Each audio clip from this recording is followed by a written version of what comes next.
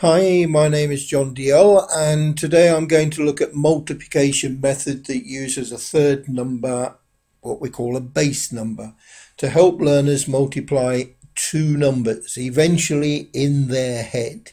It's called the base method of multiplication.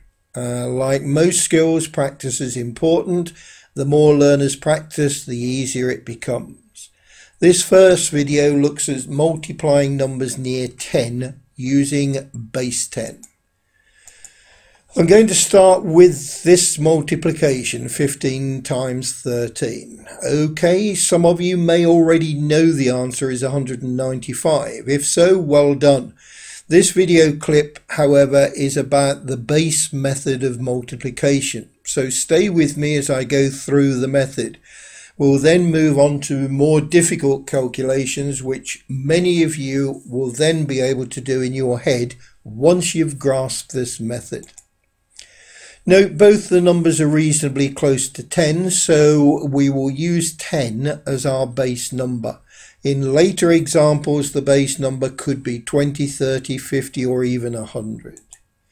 So for this calculation, 15 times 13, we'll be using base 10. 15 is actually 5 more than our base number 10, plus 5, and 13 is 3 more than our base number 10, so plus 3. The first step is getting our answer is to add the 5 to the 13, which gives us 18. Or the 3 to the 15, and as you can see, it doesn't matter which one we do, as the answer is exactly the same, 18. Don't think of it as 18, because it's base 10, we need to multiply by 10. So in this case, it is actually 180.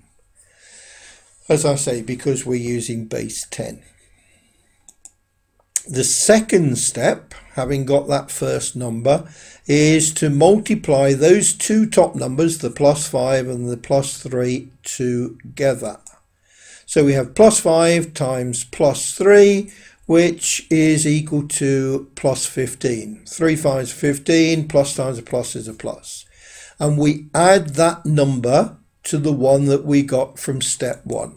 So we've got 180 plus 15, which is equal to 195. So as some of you worked out right at the start, 15 times 13 is equal to 195. Now you may want to pause the video and rewind it and watch this first part a few more times just to get your head around the two steps involved when using base 10. Or you may be happy with what you've seen and want to press on to watch another example. Okay, so we're ready to look at another example. This time let's look at 14 times 16.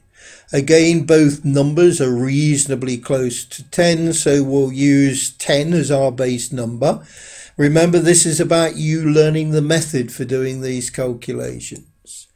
So for this calculation, 14 times 16, we use base 10, and 14 is 4 more than our base number, so plus 4. And 16 is 6 more than our base number, so plus 6. The first step to getting our answer is to either add 4 to the 16, which is 20, or 6 to the 14, also 20. It doesn't matter which you choose, the answer is exactly the same. It is 20. But as before, don't think of it as 20. It's base 10, so we multiply by 10, and it's actually 200. As again, I said, it's using the base 10. The second step, remember, is to multiply those two top numbers together. So we have plus 4 times plus 6, 6 4s are 24, and plus times a plus is a plus, so it's equal to plus 24. We then add that number to the number that we got from step 1. So we've got 200 plus 24, which is equal to 224. So 14 times 16 is equal to 224. Again, you may want to pause the video and or rewind and watch this and or the first part again, or even a few more times to get your head around those two steps involved when using base 10.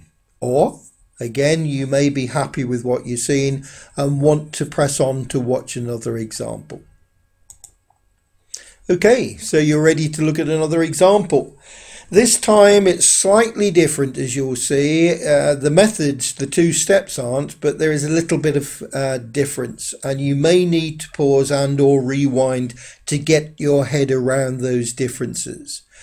Let's look at this time 8 times 17. Again, both of the numbers are reasonably close to 10, so we'll use 10 as our base number. Remember, it's not about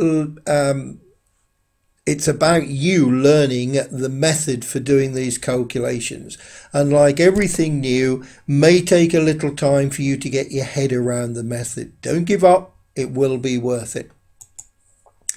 So for this calculation, 8 times 17, we're going to use base 10 again. 8 this time is 2 less than our base number. See the difference creeping in? So it's minus 2. And 17 is 7 more than our base number, 10, so plus 7.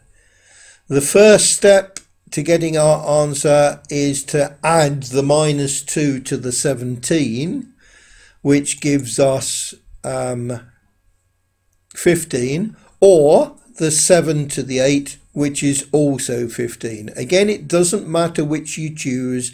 The answer is exactly the same. It is 15. Remember, don't think of it as 15 because it's actually 150 as we're using base 10.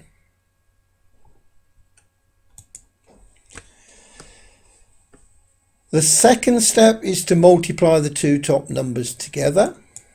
So this time we've got a minus 2 times a plus 7. So 7 2s are 14, and a minus times a plus is a minus.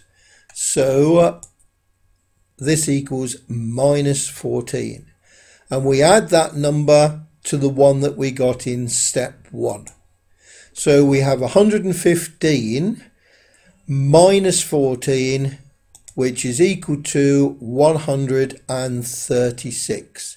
So 8 times 17 is equal to 136.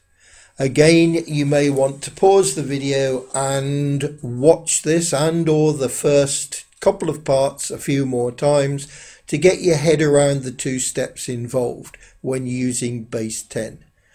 Like most methods, practice helps, and you may get to the stage, if you practice enough, where you can do those sort of multiplications in your head, and that will impress many people.